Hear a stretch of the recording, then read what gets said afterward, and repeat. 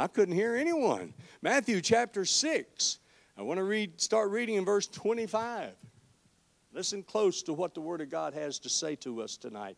Because right prior to this, Jesus has just gone through a great dissertation of teaching, and he's taught on everything from, lay not your treasures up in heaven. He's given a lot of talk about fasting. He's been teaching for several chapters. He taught about prayer. He taught about giving to the needy. He was going through a whole lot right here for these new apostles and disciples, trying to teach on them or teach to them. He taught on anger and reconciliation. He taught on divorce. He taught on when you make oaths and how you're not supposed to have a retaliation, or he taught on different things like adultery. He taught on fasting, as I said. But right here he's going to teach on worry. He is when I read the red letter, it's almost like God comes down to the room with me and sits down beside me and starts to talk. That's how I feel about it when I get to the red letter edition. Listen to what Jesus said, verse 25. Therefore, I say unto you, take no thought for your life, what ye shall eat, what ye shall drink, nor yet for your body, what ye shall put on. Is not the life more than meat, and the body than raiment? Take no thought for your life. Let's hold it, because we're going to read these verses, but I want us to understand, God says if we trust Him completely. If we love Him completely. And it's not that we're not supposed to be mindful about our body or what we're eating or what we're wearing. It's that it never gets to the level of importance as to where God's at. God's up here. Those other things are way down here. Don't worry about them. Now, I can elaborate differently and more in depth about that. Listen close. He said, behold the fowls of the air. He's talking about little birds now. Behold the fowls of the air, for they sow not. You don't see, we got a field over here where they've sown beans, they've sown corn, they've sown all kinds of things. Somebody goes out there and works terribly hard to get that done. And now this year, I'm not sure if they're going to do anything for the fall harvest. I'm not sure. There's a tractor out there that usually implies someone's going to do something. But the birds of the air don't do a thing. Did you ever think about that? They don't have any grocery stores. Oh, yeah, they do. That's right. We got bird feeders, don't we? Well, you and I have to go get that seed. Jesus said, consider. He said, behold the fowls of the air, for they sow not, neither do they reap, nor gather into barns. They don't put no labor into it. The reaping is the only thing they do is wherever they're at and what they want, they take. It's not a reaping, because reaping has to do with harvesting. Meaning sowing first. How many understand the process is simple? You sow, you harvest, and therefore you have reaped. But if they don't sow, they can't harvest and they can't reap. All they can do is get what is put out for them. And again, it says, yet your heavenly Father feedeth them. Are ye not much better than they? Well, I don't know about you, but I know that I'm made in His image and in His likeness and for His pleasure. And as far as I'm concerned, I am a child of God. I am for His pleasure. I am to praise Him, to honor Him, to glorify Him. And if the birds of the air can be provided for, I have no question God will provide my need. He'll watch after me. He'll take care of me. If you love Him, say amen. Glory to God. Verse 27, which of you, by taking thought, can add 1 cubit unto his stature? Well, we've thought about it, haven't we? A lot of times we get to thinking about how big we are and how small we're getting. Or I talked to somebody just recently and I said, you concern me because you're not eating. I said, you're getting so small, you really aren't. And they responded to me, well, don't get to worrying about it. I said, well, I'm not going to worry about it. I said, that's between you and God. I said, but I am concerned that, well, don't be concerned until I get down to 90 pounds. I said, can you imagine what you're going to look like at 90 pounds? I said, what do you weigh now, 108? I mean, it don't sound like a lot, but and they never did answer me, so I'm not certain what their weight is, but my point was, even 20 more pounds from where you are right now, or 18, it would be devastating. How would you sustain life? God right here tells us, which of you by taking thought, don't worry, you can't change it. You're not going to work. Now, I'm not talking about watching your diet. I'm talking about starvation. I'm talking about, people that literally do the things to their bodies to take away from their ability to gain nutrients in their life. I'm talking about people that don't eat properly. They never take in a balanced meal. They never have enough vitamins in their life. They're constantly having colds. There go David. I think it's something else I'm not cleansing properly. It's there we go. It's, yeah, you know what I mean, don't you, Carrie? Yeah, there we go. And any of the rest of you want to know, see me after church. I'll talk to you about it. It's nothing personal. Just, there you are. He said, and why take ye thought for raiment? Consider the lilies of the field, how they grow. They toil not, neither do they spin. And yet I say unto you, now this is the verse that kicks. Watch this. That even Solomon in all his glory was not arrayed like one of these. Now you can take that one verse, just Sherry, I preach that one verse all night. Just the lilies in the field and the beauty they are in the sight of God, but even the millions or billions of dollars of gold, silver, and all the effort that went into building the temple, the tabernacle that Solomon built. His daddy had laid aside, David had laid aside millions of hundreds of millions of dollars of value. And everything that went into that was so beautiful. They say, I can't even imagine. I wish we could have seen. I wish we could see something that precious. Well, one day we will. One day we'll see something far more precious than that. One day we'll be able to enter into, imagine, a heaven. I still didn't get it right. What is it again? Beyond imagination, or beyond imagine. Yeah, beyond imagination, heaven. I'll get it here in a few days. Beyond imagination. I mean, we've all heard about it, right? But right here, Jesus told these young men and women that were listening to him very plainly, he said, even Solomon, with everything he had about himself. Now, we said the other day, okay, Solomon's sitting at the table. Here comes Mephibosheth down the hall. Now, I'm jumping off to another, but follow me. Here's Mephibosheth. Remember, what's her name? Tamara was the sister, half-sister that was raped by her half-brother. And Amnon, he's sitting there, and there's beauty, there's wisdom, there's grace, all at the table, and there's Solomon, David. I mean, David's the king, but Solomon's there with all that wisdom. And here comes Mephibosheth walking down across the hall because David said, never again will you eat out there again. You'll eat at my table, the king's table, from now on. Crippled, no clothes, no good things, but they'd put them on him. He got them. But never does it show anywhere in the Word of God that Mephibosheth ever had his legs healed. But he got to stay there. What's the point? God loved Mephibosheth enough, like he loved the little lilies of the field. Now think about it. A lily, how beautiful it is.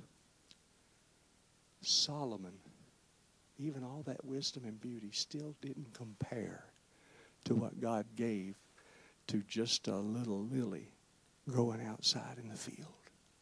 That's amazing to think about. That's who we are. We're that precious to God. And he goes on, he says, and wherefore if God so clothed the grass of the field, which today is and tomorrow is cast into the oven, shall he not much more clothe you, O ye of little faith? Therefore, take no thought. Let me change those three words. Do not worry. Take no thought. Do not worry. That's what he's saying. Saying, what shall we eat, or what shall we drink, or wherewithal shall we be clothed? For all these things do the Gentiles seek but joy. He said, for your heavenly Father knoweth that you have need of all these things. How many believe tonight that God knows where you are? Physically, spiritually, emotionally, financially, every capacity of life, God knows exactly where you are. He knows what you're hurting in. He knows where you're hurting at. He knows what to do about it. He knows everything that will come across in your life. There is nothing going to surprise Him. So why would we worry about the things that we can't even control? We're supposed to stay focused on the contribution we make to the kingdom of God. What's our contribution? Staying positive-minded, looking to help somebody else along the way. I still like Generation for Hope. Helping other people every day. Isn't that what it's supposed to be? Judy, do you or Paul or Michelle know where Robert Don got that? Does anybody know? I've never heard them say. The HOPE, the acronym, yeah.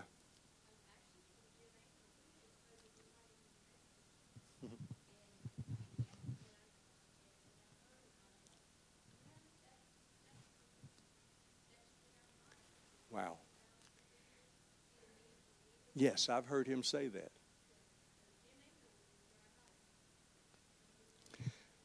How about that? Brother Jim Angle, in his message, I've heard him say it more than once. If you see a mouth, you feed it. If you see a need, you meet it. And again, helping other people every day. That's what we're supposed to be about trying to set up a standard that the devil can't cross. Keep in mind something. We never sin until we get in the flesh. Uh-oh, that needs to come out again. You don't sin unless you get in the flesh. When you get into the flesh, because the blood can't sin. If you stay under the blood and stay in the covenant of God, you can't do wrong. You can't make mistakes. You can't make sin because it's contrary to the Word of God. So if we'll stay focused-minded on the blood and on the Spirit of God, we'll always be all right. And helping other people every day can't be a wrong thing. I have a little mantra that I always use, and it's simply just that how can you go wrong going right? You know, you're not going to. Stay focused. Glory to God. Verse 33, but seek ye first the kingdom of God. Oh, how many times we quote this verse or talk about this verse. But seek ye first the kingdom of God and His righteousness. In other words, seek after the mighty power of God, the will of God. What's that mighty power going to do? That will, that righteousness, it'll destroy the demonic forces of hell. It has the authority to put that in check. And that's the only thing. When we look at the righteousness of Jesus Christ, we are supposed to seek after that, and all the things that we're going to be needed are going to be added unto us. So in other words, whenever we stay focused-minded on the blood, focused on Jesus Christ, not worrying about what we can't do anything about anyway, we're going to have the power of God to do things like heal the sick, like to save the sinners. You say, I can't save anybody. No, but God can through you. Amen, Pastor. Verse 34, take therefore no thought for the morrow. For the morrow shall take thought for the things of itself. Sufficient unto the day is the evil thereof. Oh my. I've been asking everybody for an amplified Bible. Tonight I kept my phone in my pocket. You got it. Brother Kelly, come up here and, just stand up and read it loud. Verse 34. Yep, verse 34, last verse.